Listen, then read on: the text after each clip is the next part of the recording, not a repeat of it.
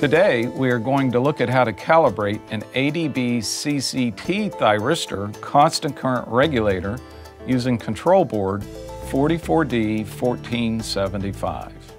Equipment required includes a true RMS meter with current clamp, also a small non-conductive screwdriver or a calibration tool, a small jumper to set the overcurrent limit. Depending upon your installation, you may need an 8-gauge wire to short the output of the regulator, or alternately, you may use the series circuit cutout, which may be installed internal to the regulator or external to the regulator.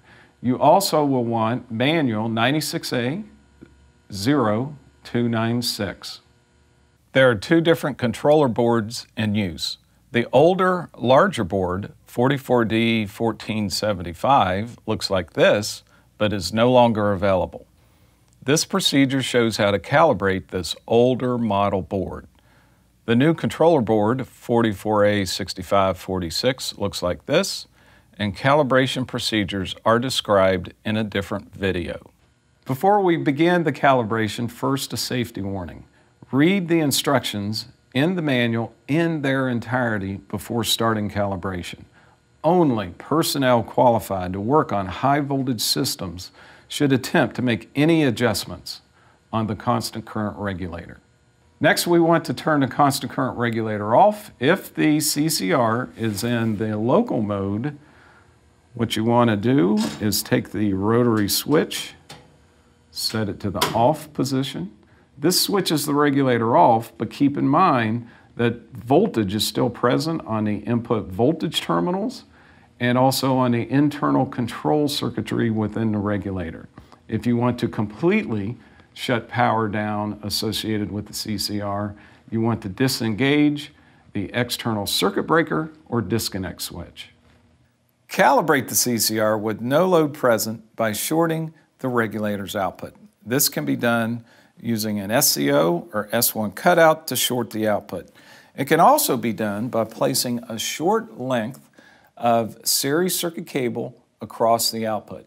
This will avoid the possibility of outputting a higher than normal current into the airfield lighting circuit. Next, attach a true RMS meter with current clamp around the series circuit wire. Since the output current of the regulator will not be a true sine wave, a true RMS meter must be used. Refer to the tables on screen for the nominal RMS output current levels for a 3-step 6.6 amp regulator and a 5-step 6.6 amp regulator. This screen shows the nominal RMS output current levels for a 5-step 20 amp regulator. 20 amp regulators are manufactured only as 5-step.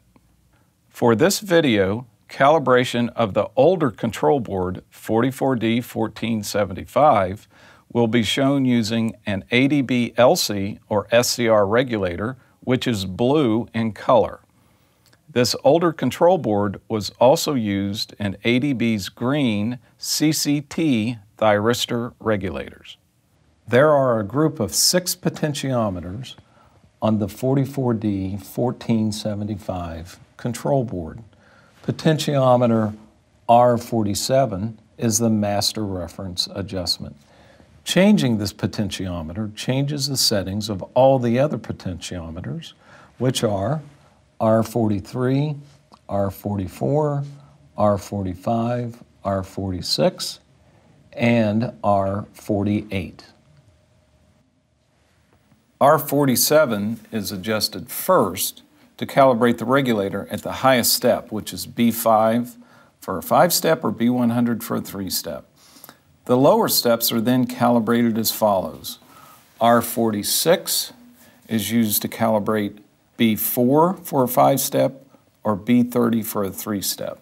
R45 is B3 on a 5-step or B10 on a 3-step. R44 is used to calibrate only B2 on a 5-step regulator, and R43 is used only to calibrate B1 on a 5-step regulator. R48 is the overcurrent adjustment, which will be discussed in a moment. The potentiometer should be adjusted with a suitable small non-conductive screwdriver or potentiometer adjustment tool. Turn on the CCR and set the local control switch to the highest intensity step. The true RMS ammeter should read 6.6 plus or minus 0.1 amps. If the reading is outside of this range, adjust R47 to obtain 6.6 amps.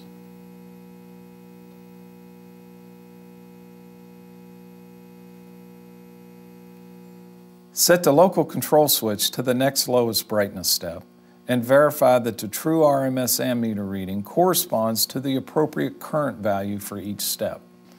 If the reading is not in the correct current range, adjust the potentiometer for that step until the correct current value is present. Repeat the step for the remaining lower brightness steps. Next, we will adjust step B4 on this 5-step regulator.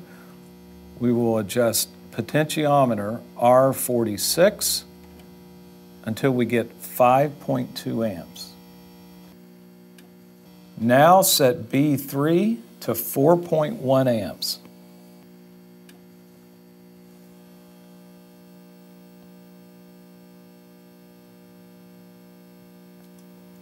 Then adjust B2 for 3.4 amps.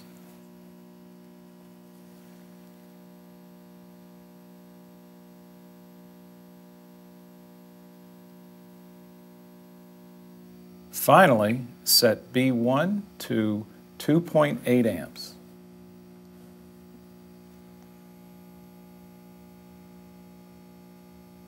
Next, we will adjust the overcurrent setting. Before adjusting the overcurrent, make sure the output current step settings are correct. To adjust the overcurrent, perform the following procedure. With power off, connect a test lead from test point 7 to test point 9 on the control board. This will move the trip level for the overcurrent detection threshold from the normal operating point of 6.93 amps to 6.6 amps. Turn the local switch to the highest brightness step. The display on the front of the regulator should read 6.6 amps or 20 amps for a 20 amp CCR. Note that you should not change the adjustment of R47 since this would affect both the maximum CCR output current and the potentiometer adjustment levels for all other current levels. Physically center the overcurrent potentiometer R48.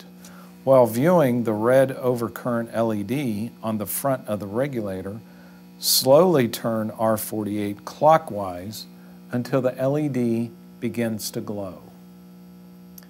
Then quickly turn the local control switch to the next lower intensity step. This will turn the LED off because the current level is reduced. Note that if potentiometer R48 is turned too far, the CCR will shut down.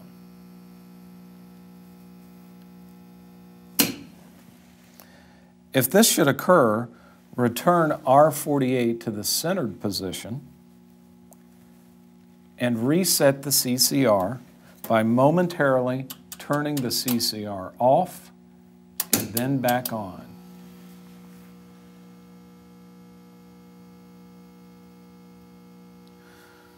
While watching the overcurrent LED, return the local control switch to the high intensity step and time how long it takes for the overcurrent LED indicator to start to glow.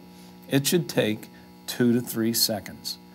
If the LED comes on in less than 2 seconds, turn R48 slightly counterclockwise. If more than 4 seconds are required for the LED to light, turn R48 slightly clockwise.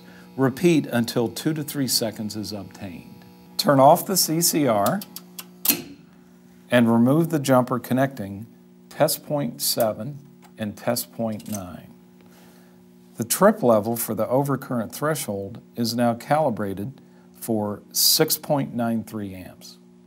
Note the potentiometers R43, R44, R45, and R46 have independent circuits, so any adjustments made on these potentiometers will not affect the adjustment of the other potentiometers. When the output current adjustment has been completed, turn off the CCR. Set the series cutout to the normal operating position or remove the shorting cable on the CCR output if used. Reconnect the airfield circuit and verify that the calibration is correct at all steps. Note that for a 20 amp regulator, the procedure is the same, except that R47 will be adjusted for 20 amps and the remaining 4 steps are adjusted as demonstrated in this video. For additional information, please refer to the manual for your CCR, which is available on the ADB website at www.adb-air.com. You may also contact ADB customer service directly using the information shown on the screen. Thank you for your attention.